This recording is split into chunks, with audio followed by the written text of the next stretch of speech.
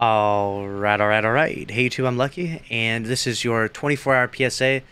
Banshee's weapon rolls will change in about 24 hours at the time this video goes live, and this Staccato 46 won't be made available anymore, so make sure you log on and grab this bad boy because this is a near-perfect god roll.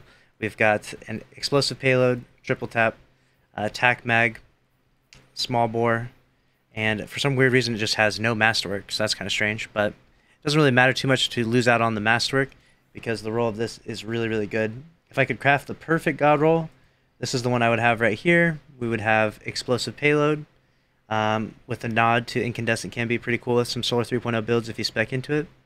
Outlaw being the best perk. Triple tap not half bad though, which is the roll that Banshee has. Tac mag would be the magazine of choice, and this is for PV of course. Fluted barrel for that handling, and then a reload speed masterwork.